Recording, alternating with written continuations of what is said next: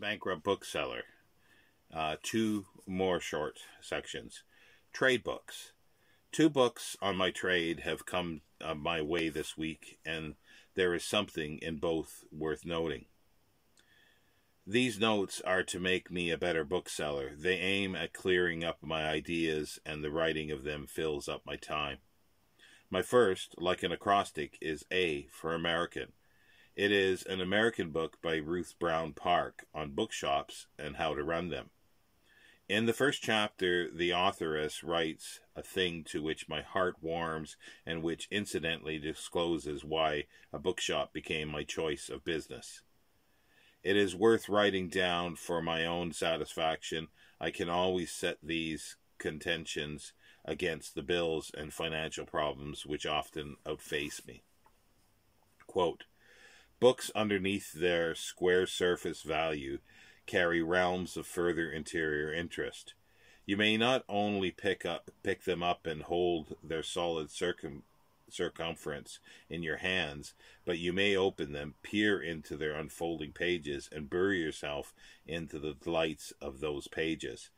Then, when they have surfeited yourself with these delights, you may pass them on to your patrons for money. We know of no other business where a merchant may both have his cake and eat it at the same time. The other book is published by Constable.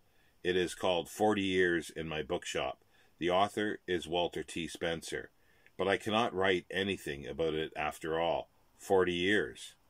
I will not be 40 years in my bookshop. When I am dead.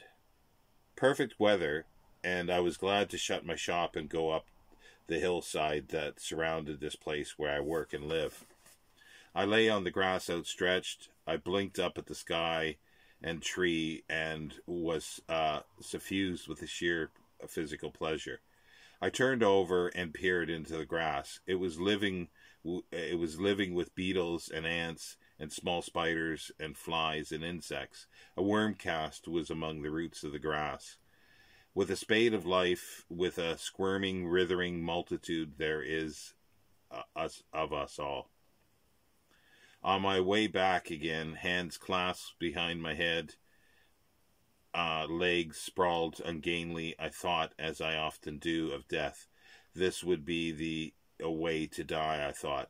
Life would just pass away from the body into which it was so strangely breathed itself. That would do. I would be then as I was when Julius Caesar came to England. I would be then as I was when Queen Elizabeth so strongly told her captains to do battle with Spain. I would be as I was then when Napoleon saw his dream was dust. I would be content if it can come in that way. My only misgiving is my carcass. How repulsive is the idea to me of my late housing being lifted, one at the head, one at the feet, with me hanging lumpily and limply between, being lifted and carried away. They lie so still, those mortuary bodies.